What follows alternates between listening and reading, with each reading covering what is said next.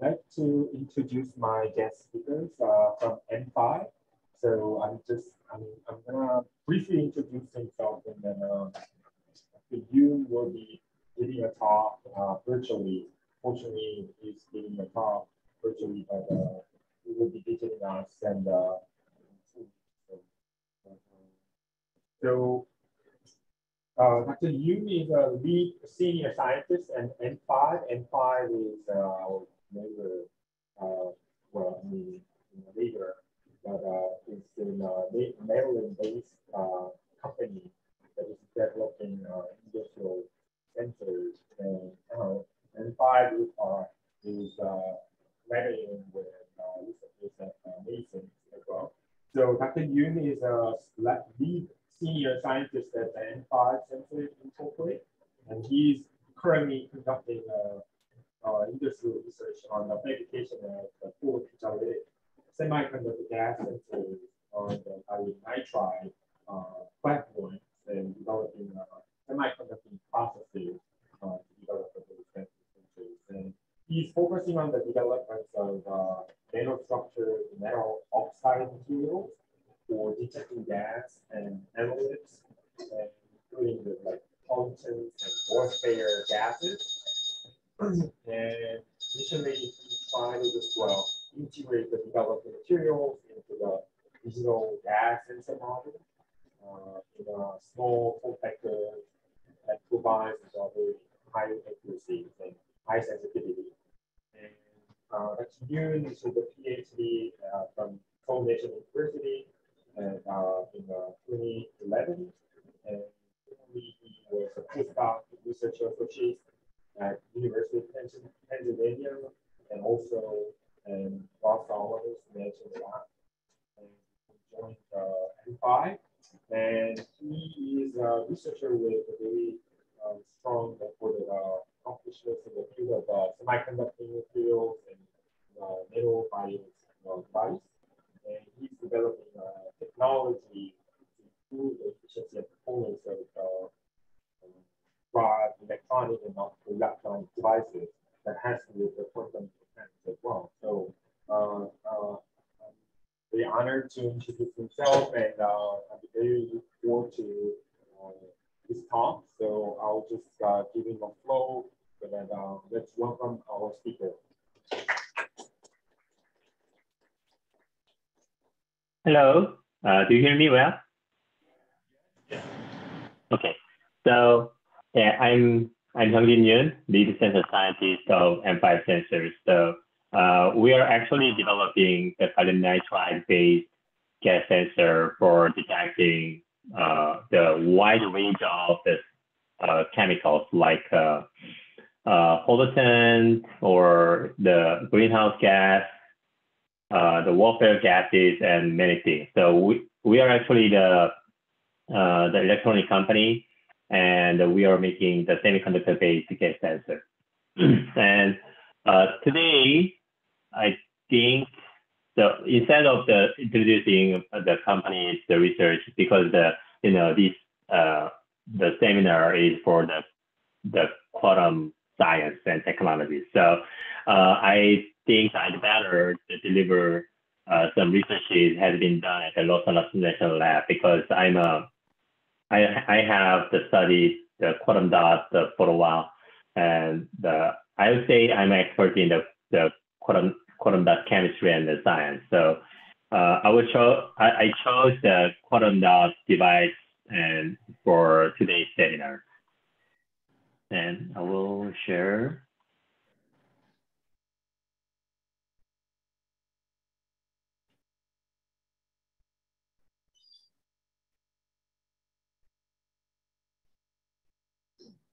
Okay, so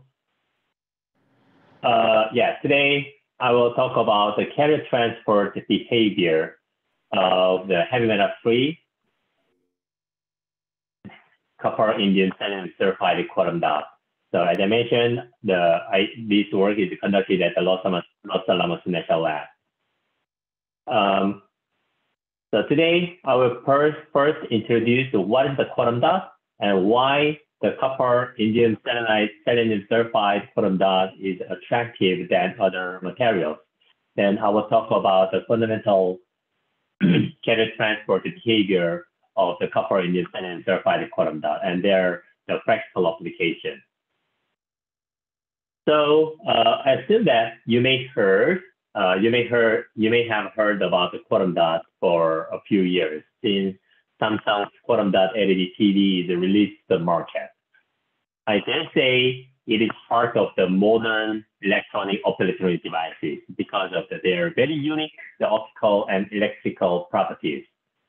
Simply saying, the quantum dots are colloidal semiconductor nanocrystal having the quantum confinement effect. So you have to remember the term of the quantum confinement effect to understand what is the quantum dot. The quantum confinement effect is described as the size-dependent bandgap energy, which means their bandgap energy can be tuned by controlling their sizes. This figure A explains the quantum confinement effect. Bulk semiconductor has a continuous conduction and valence band. When their confining dimension reaches to the external bore radius, the continuous energy level becomes discrete as yielding their electronic optical properties deviated from those of the bulk material.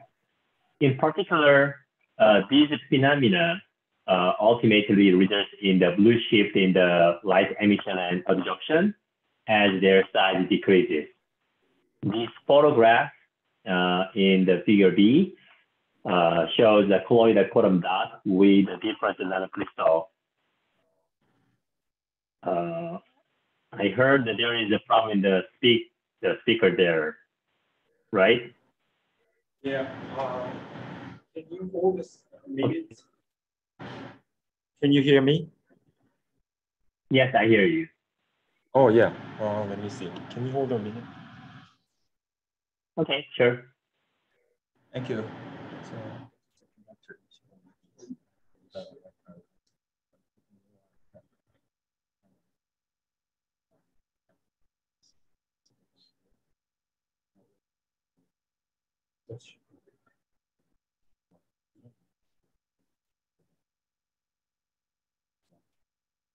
So Hyeong,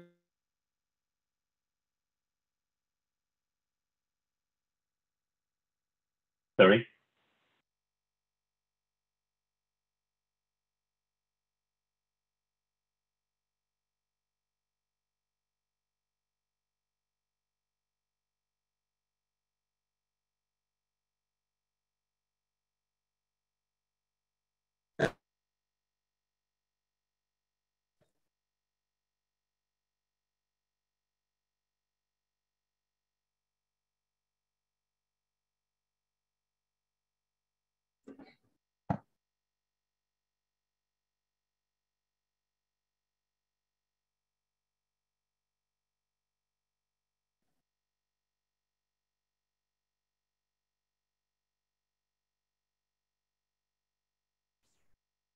the connector here is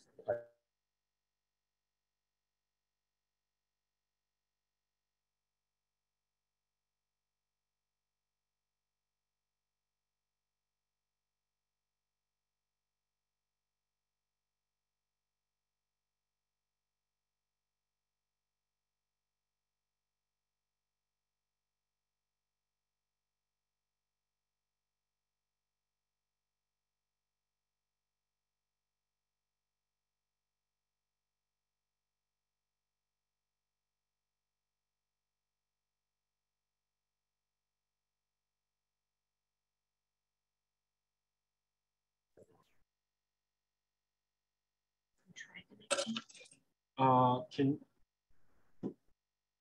this one? yeah, I'm not sure if the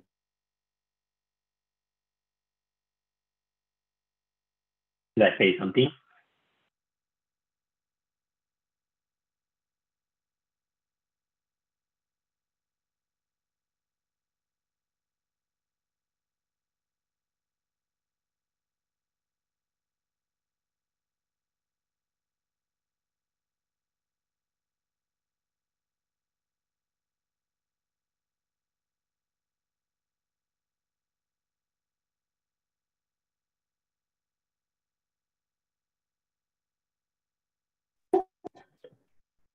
Can you hear me? Yes, I hear you.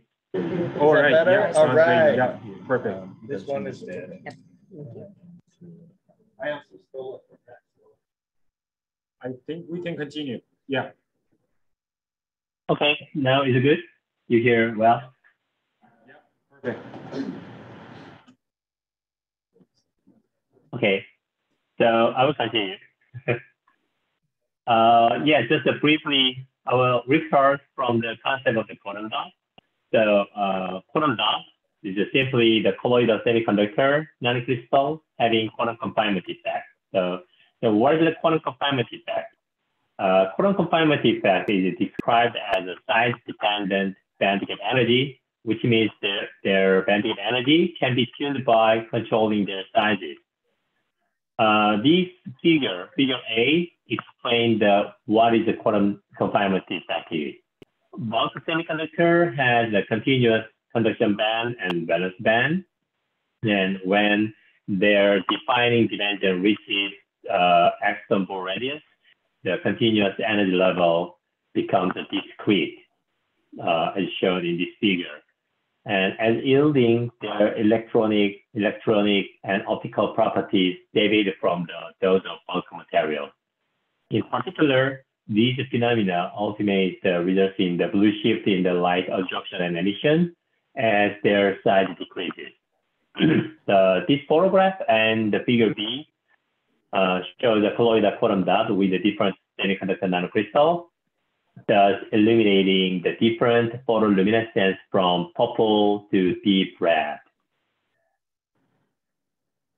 So far, using the unique electrical and optical properties, researchers have fabricated high-performance optoelectronic devices such as solar cell, LED is very famous now, and the photodetector, and the transistor too. So far, many devices developed, and I also developed the cadmium selenide quantum dot based sensitized solar cell using the different size of the cadmium selenide quantum dot from the 2.5 to the 7.5 nanometer.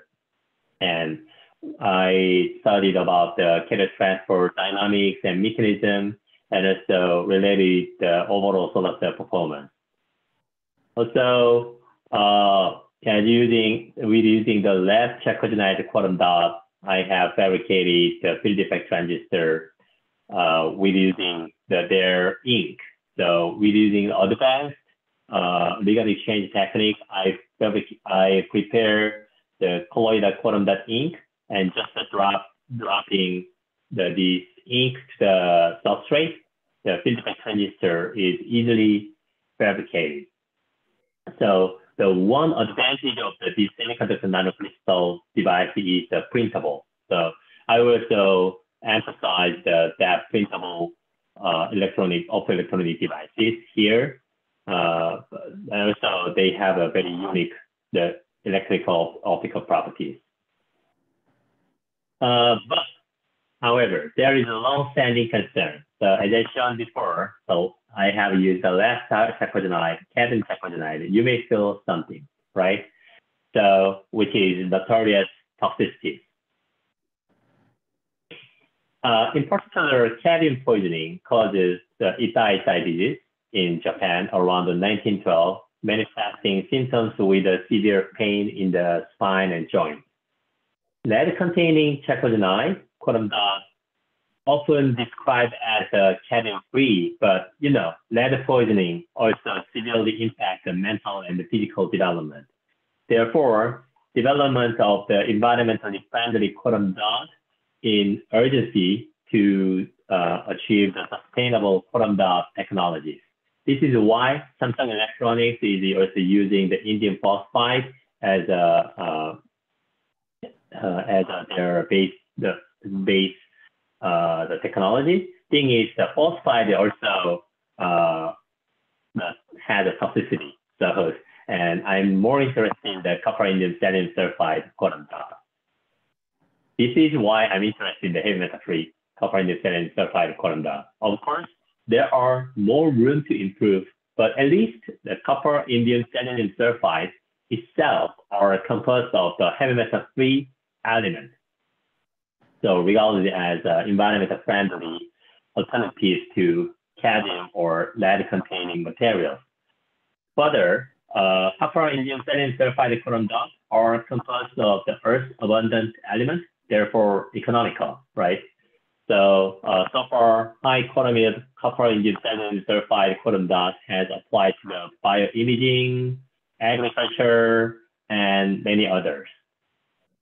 Thin-film solar cells are also fabricated with the copper, indium, selenium sulfide, quantum dots, but the photo conversion is around 6%, still lower than other type solar cells. So I attribute the low efficiency to the poorly understood nature of the transport behavior of the copper, indium, selenium sulfide, quantum dot thin film. Therefore, I unveiled the carrier transport behaviors of the copper, indium, selenium sulfide, quantum dot thin film. Based on the fundamental study on the carrier transport mechanism of the copper, indium, selenium sulfide, quantum dot thin film, I conducted two research projects. The one is disclose the photo carrier transport mechanism and dynamics, and the other is to fabricate ultra low power logic gate devices using the copper, indium, selenide quantum dot. So in this presentation, I will mostly cover dot carrier transport and then briefly explain about the photo carrier transport for making photo detector, which is the optical sensor.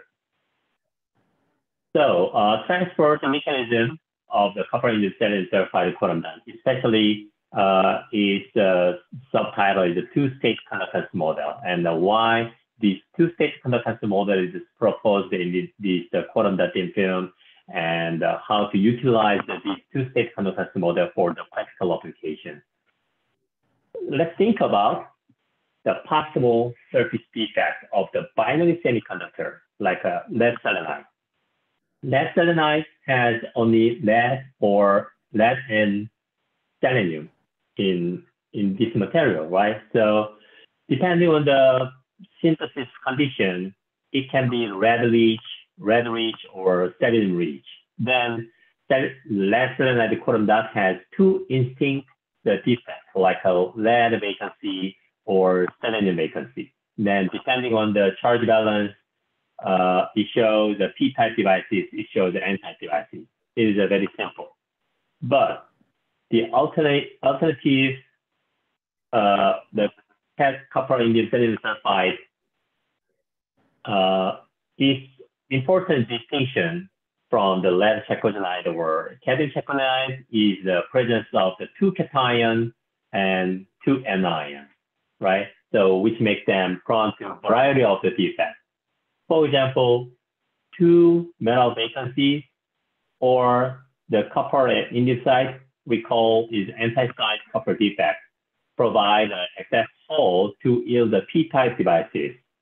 On the other side, two anion vacancy, anti-side indium defect, or interstitially incorporated metal provide the n-type transport behavior. The copper indium selenium sulfide quantum dot itself intrinsically shows the p-type transport behavior due to the most likely the low formation energy of the copper vacancy and the anti-side copper defect. So thus the hole generating the vacancies are spontaneously formed during the synthesis of the nanocrystal, then to yield the p-type devices. However, this p-type polarity can be shifted toward the n-type behavior easily by creating the indium-related defect on purpose, which indicates that the transport polarity of the copper, indium, selenium sulfide can be readily tuned via controlling defect state. So I prepared the various copper, indium, selenium sulfide quantum dots having different fractions of the selenium from the 0 to 8%. And synthesis is like a cooking, you know, just to put the precursor in a pot and the temperature is raised. Of course, it requires some special techniques to control the oxygen contents in a reactor or some vacuum technique, but it is not that difficult. After purification, the copper indium selenium sulfide or quantum dots are dispersed in the octane, and the TEM image show the synthesize the copper indium selenium sulfide quantum dots are tetrahedral structure with their average edge length is around the 7.3 nanometer. And their band gap and band structure are investigated with spectroscopies and electrochemical analysis. And band gap is tuned from the 1.8 to 1.3 electron volt as controlling the selenium content from 0 to 80%. And we also studied about the position of the conduction band and the valence band, and also copper related defect state with using electrochemical method. So for studying the cation transport behavior, I usually study about the electron or hole mobility, which is a cation mobility. So to obtain the cation mobility, I fabricated a field effect transistor, and field effect transistor are fabricated with the copper indium selenium sulfide quantum dot, and the schematic diagram describes the fabrication process. And silicon dioxide substrate is used as a substrate, and silicon is used for the gate, and silicon dioxide is used for the dielectric layer, gate oxide. So this is the bottom gate configuration. On the cleaned substrate, I deposit the metal as a just electrode. So gold is for P-type and indium is for N-type devices. So on pre-patterned substrate, I spin coated the quantum dot and is followed by the ligand exchange step as dipping the coated sample in the ligand exchange solution. So this ligand exchange is pretty important. The quantum dots are usually synthesized with organometallic method. So their surface is surrounded by organic ligand for being stabilized in the solvent. Here at TM image, you see the interparticle the space, right? It's this is surrounded by the presence of the organic ligand. So, but these low organic ligands are insulator, so it can disturb the cation transport between nanocrystal. So for better electronic coupling between the quantum dots, the long organic ligand should be replaced to the shorter one. And in this study, ethylene diol having 2 carbon chains is used for short ligand, and this step is repeated to obtain the desired thickness of the 100 nanometer. And then the quantum dot field effect transistor are finalized by being annealed at a high temperature. For achieving the P-type transistor, I annealed it at 150 degrees C just for removing organic residue. But for N-type transistor, indium contact field transistor are annealed at 250 degrees C because indium's melting point is around the 150 degrees C. The heat treatment at 250 degrees C leads the indium to be diffused into the channel throughout the entire device channel. So subsequently create the indium-related donor state yielding N-type transport like this. So this is the output curve of the N-type devices. So from the output characteristics of the N-type copper indium selenium sulfide, electron mobility is derived for each copper indium selenium sulfide quantum dot system. So mobility is marked as a blue dot in this graph. And these data reveals the dramatic 3 order of the magnitude increase in the mobility as the selenium content changes from the 0 to 80%. if you are very sharp in the feedback transistor study and the semiconductor field, you may feel something occur to this graph. So I also found that trend, and this trend could not be explained with a traditional transport model. Why? I will explain in detail. So let's start with the definition of the carrier transport mobility. Carrier transport mobility indicates how quickly carrier can move through the semiconductor when pulled by the electric field. The unit of the carrier mobility is the centimeter square per volt second, and can be rewritten to the centimeter per second divided by the voltage per centimeter. So it is a term of the drift velocity of the carrier per unit electric field.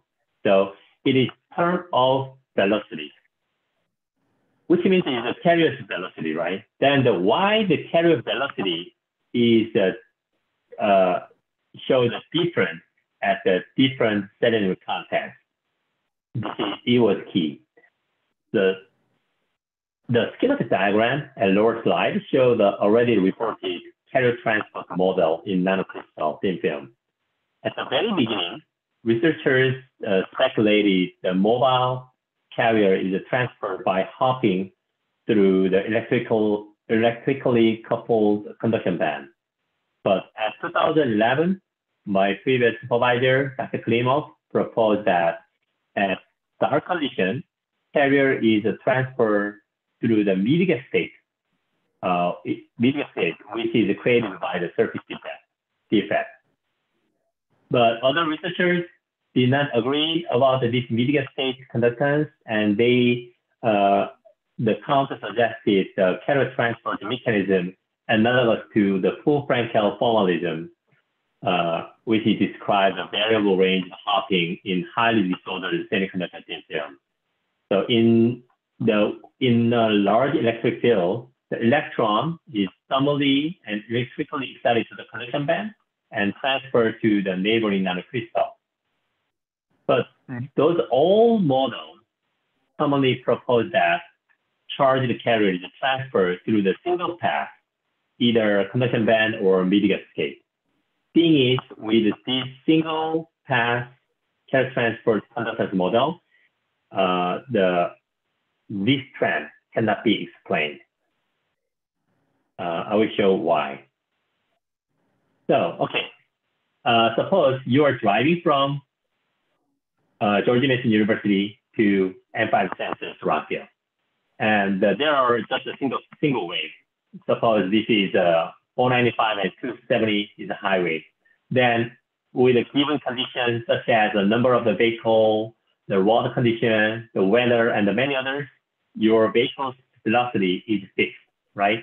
So just the average velocity is just a fixed. They are not changing. But what if there are two paths? One is a narrow and rough. You may make a 1.5 hours to with this way, and the other is a highway, like 495 and 270, and it takes 10 minutes to enter the highway, and the 40 minutes on highway, and active to reach to the this way, so reach to the Rockville 10 minutes. Then which way we will choose? The total is it takes 1 hour. It takes 1.5 hours. So I would say most of you will divert it to the highway, right? So this is it may any distribution of the car, but many vehicles is populated at this highway. But what if in this case you need to drive 1 hour to enter highway and another 1 hour to get M5 Sensors? Then what will be your choice? Then definitely this local way, right? The long way to reach to the highway may deter you choose the highway. Then the average the vehicle speed would be similar to just a single path traffic. Between former and later, which case overall vehicle velocity is faster. I would say former, right? So this is the main idea of the two-stage conductance model. So distance from start or destination to the highway is the determinant factor for the overall, the average vehicle velocity. So there are two distinct carrier transport paths. The one is the high mobility conduction band. The other is the low mobility defect band. The carrier within the native defect band can be transferred to adjacent nanocrystal by hopping directly, or a fraction of the carrier is thermally excited to the conduction band and followed by transport via high mobility conduction band.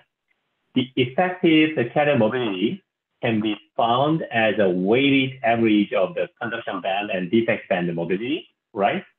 That it is expressed as equation 1, is a weighted average. And the electron occupancies of the conduction band and donor state can be expressed as a Maxwell-Boltzmann statistics. Then, simply combining these two equations, the temperature-dependent effective carrier transport mobility can be obtained, is equation 3. It's just combining two equations. So based on this equation, when the gap is much greater than thermal energy Kp, the exponential term becomes negligible. Then overall carrier transport mobility is close to the defect band mobility. Here, so based on this graph, when the selenium fraction is smaller than 0.3, you see the saturated carrier transport mobility is around 7 10 to the minus 6. Then we assume that this one is defect band mobility. And also to get more the parameters, I assume the linear relation between the energy gap and the fraction of the selenium for reducing variables. And I feed it the experimental data with the model equation. It is very well matched. And from the this feeding, conduction band mobility is reckoned to 8 10 to the minus 3, which is 1,000 times higher than defect band mobility. And the energy gap was also estimated for each copper indium selenium sulfide quantum dot. So for example, the copper indium sulfide, no selenium material, has around 400 MeV of the defect band position, and this is much greater than the room temperature thermal energy. So this is why this copper indium sulfide case, majority of the carrier is transferred through the immediate state. But the high selenium containing quantum dots, most of the carrier are thermally excited to the conduction band due to the small energy gap for being transferred to the neighboring nanocrystal. So we're using the two-stage conductance model, we could get these energy gap the state energy level. So with a similar way, the whole mobility is also obtained for the gold contact devices. This is marked as a red dot. And yeah, so it is analyzed, and the parameter are analyzed with the same way as I have done for the anti devices, and their parameter is summarized in this table. And yeah, this is very simple two-stage conductance model, but it can successfully explain the mobility changes according to the selenium content. Here, yeah, I'm engineer. My major is a chemical engineer, so I have thought, so what is the benefit of this defect band? Can we utilize this defect band for the practical application?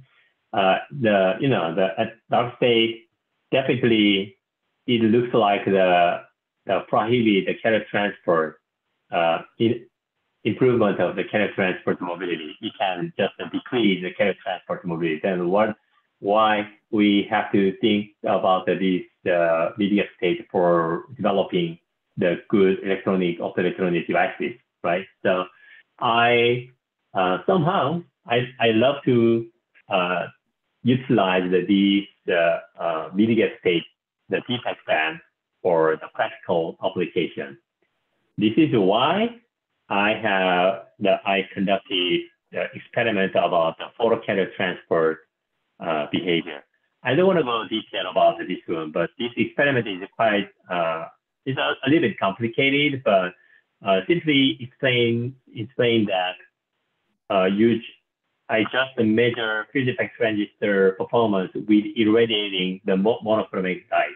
So like a 50 nanometer, the 1000 nanometer, and this is the and then we summarize these graphs based on the irradiated light. Then I could get some information about the carrier transport mechanism under light irradiation, like the hot state involved and hot trap involved, and also mitigate involved in this carrier transport mechanism, the transport. So then how can we utilize this mitigate state and the hot trap for the practical application?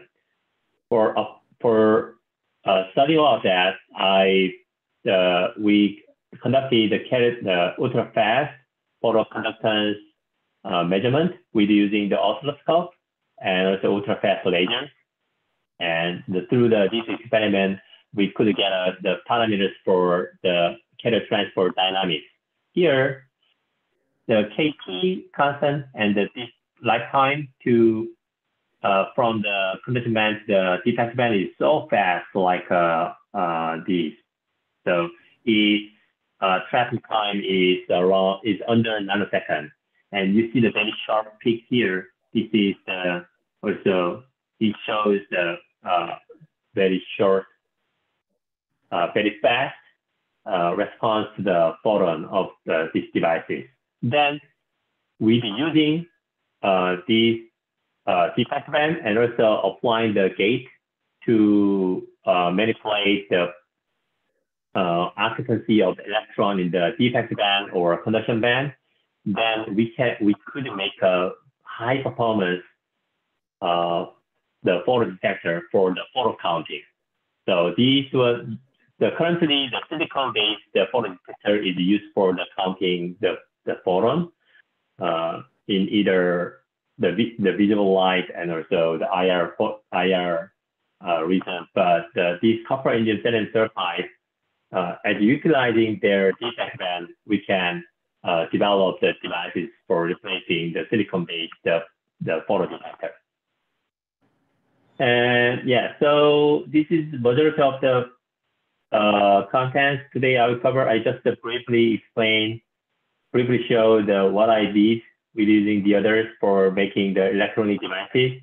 And I also use these P-type N-type device, P-type N-type tuning properties. I have fabricated CMOS logic gate devices like CMOS inverter, and this is NAND logic gate and NOR logic gate devices with using this quantum dot.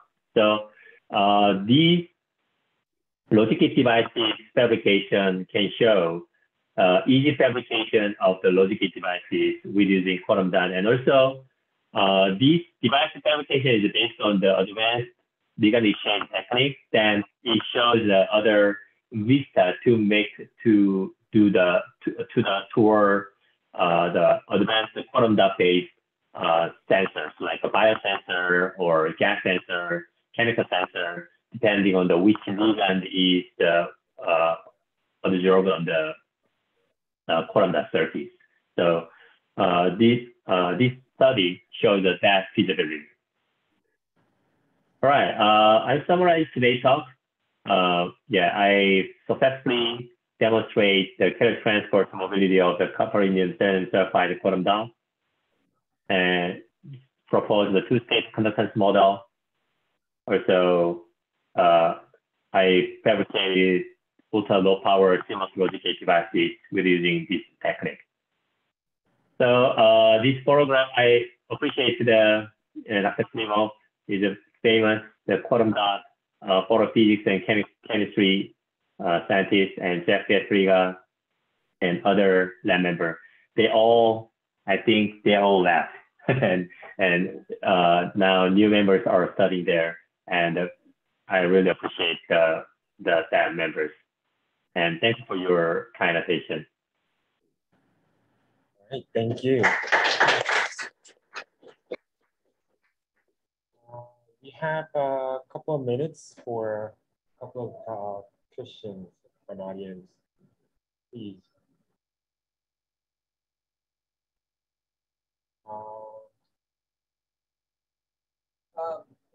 Was the final product that you came out with, was that what you originally intended on making, or was this more of a it seems like the way that the slides proceeded, it seemed like it was an effect that you discovered looking at some other process maybe, and then had sort of like exploited that, or was this the plan from the start?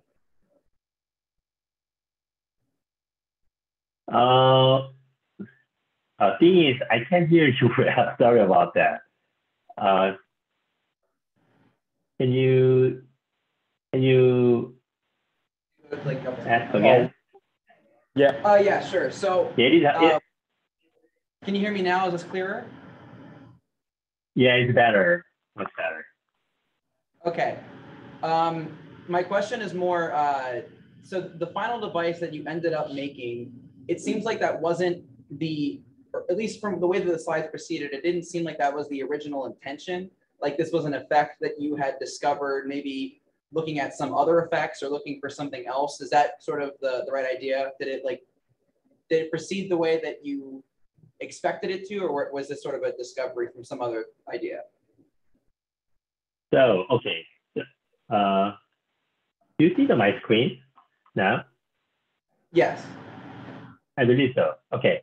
So here, so the study about the copper indium gallium sulfide, the lead me, so what is the best electronic material then, right? So, so it's different from the photoconductors and utilizing the defect band for making the electronic devices, and the capability is the most important factor to make a good devices. Then, based on the previous research, what is the best material? Is it the copper indium gallium sulfide with a 0.8, 80% of selenium? No, it should be copper indium selenide, right? It's based on the trend. So this is why I have used the copper indium selenide for making just focusing on the electronic devices, and also apply the advanced legal exchange technique to make a great N-type and P-type devices. So yeah, it's a good question. It is not from the utilizing the defect band mobility, but it is for minimizing the impact of the defect band. I'm sorry about not to explain that fully before in the presentation. I didn't have enough time to explain that. Sorry about that. Thank you. Any other questions you might have?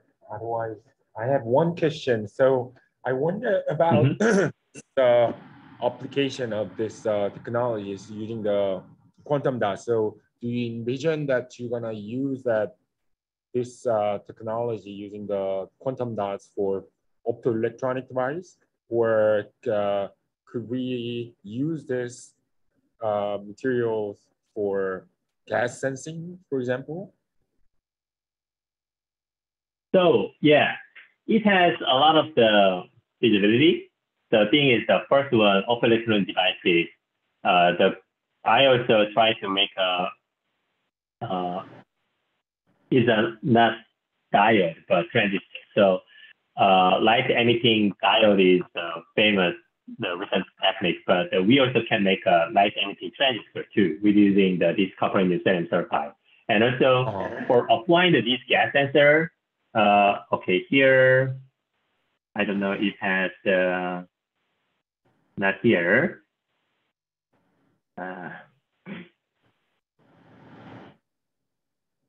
So this one is a good example. Yeah, as I mentioned before, that if you synthesize the semiconductor nanocrystal quantum dot, you see the organic compound surrounding the nanocrystal. Then you have to exchange this organic compound to the organic ligand to the shorter one. And here, I just focusing on the ammonium iodide ligand. It doesn't have any organic chain. It is very short, atomic ligand. So I use this atomic ligand for making the greater mobility.